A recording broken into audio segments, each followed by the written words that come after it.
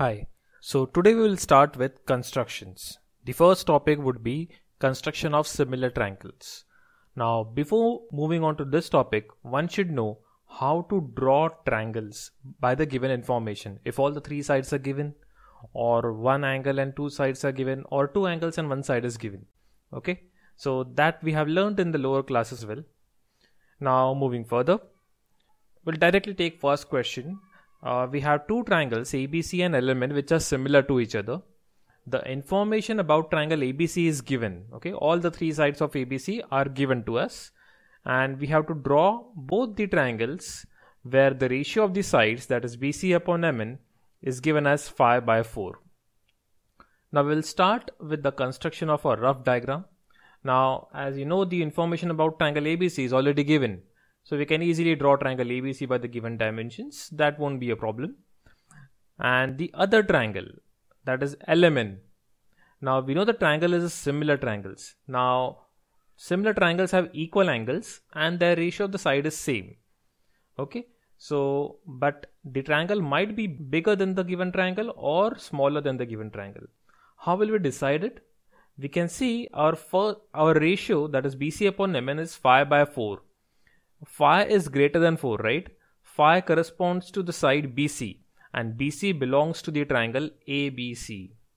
Hence, triangle ABC is a larger triangle and LMN is a smaller triangle. Okay, so the triangle which we require will be a smaller one. But we still don't know the sides of LMN. For that, we require some calculations. Now, we know that both the triangles are similar and the ratio of the sides is always same. And the ratio is given as 5/4. We will take the first ratio, that is AB upon LM, as 5/4. We know the value of AB, that is 5.5. We'll substitute in the equation and cross multiply it and find out the value of LM. That will be 4.4 centimeters. Exactly in the same way, we have the second ratio. BC upon MN is given as 5/4. We know the value of BC. We'll substitute it, simplify it, and we'll get the value of MN as 5.2. And the third ratio, AC upon LN. Substitute the value of AC, calculate it, and we will get the value of LN as 3.6. Now we know all the three sides of triangle LMN. Now the easy task, construction of both the triangles. Now as all the three sides are given, okay, the longest side is to be taken as base. BC is 6 centimeters. BA is 5.5, so we'll draw a mark of 5.5 from point B. AC is 4.4, so we'll draw an arc of 4.5 centimeters from point C, and we'll get point A. We'll join the lines to get triangle ABC.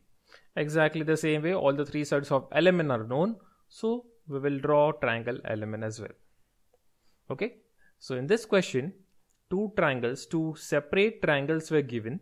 The dimension of one of the triangle was given and the ratio of the sides was given. So using that ratio, we have calculated the sides of the other triangle. Okay. Now moving on to next question. Now in this question, we have triangle PQR is similar to triangle LTR, and the dimensions of triangle PQR are given, and we have to construct triangle PQR and LTR. And the sides of the ratio is given as 3:4. Now again, a rough diagram. We know triangle PQR, we can draw that easily. All the three sides are given. Now, the interesting thing to note here is, in triangle PQR and triangle LTR, point R is a common point, right? In the previous question, there was no common point, but this has a common point. Hence, the triangle will be joined at point R. And hence one of the triangle will lie inside the other. Now which is the larger triangle?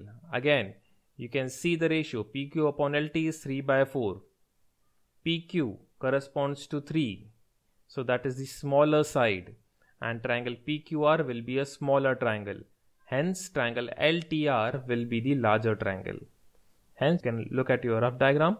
LTR will be the larger triangle and PQR will be the smaller triangle. Now, in these type of questions, calculations are not required. We can directly start with our construction.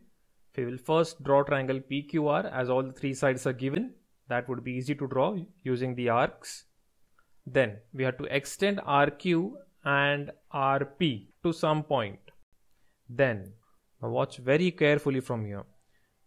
From point R, we need to draw a line at any suitable angle.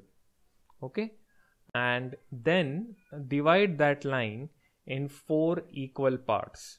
We have divided in 4 equal parts. As our ratio 3:4, the maximum part is 4, right? Hence we have divided into 4 equal parts.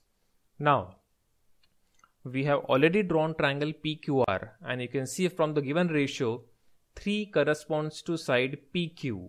Okay, so triangle PQR is the third part and triangle LTR is the fourth part. It's a little larger than it. So from the third part, I'll draw a line which joins point Q. And from the fourth part, I'll draw a line which is parallel to the line we have drawn just now. And wherever that line intersects the base, that point will be point T. Okay?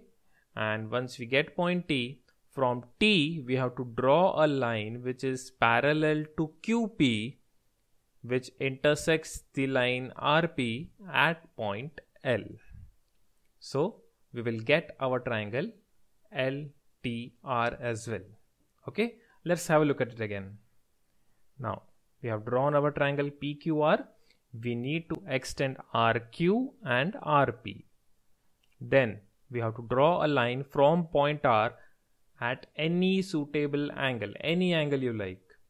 Divide that line into 4 equal parts using your compass. From the third part, we have to join point Q, and from the fourth part, we have to draw a line which is parallel to the line we have just drawn. Now, the point of intersection of the lines which we will get will be point T. We can see it from the rough diagram. Okay, point T. And from point T, we have to draw a line which is parallel to PQ, which will intersect the line RP at point L.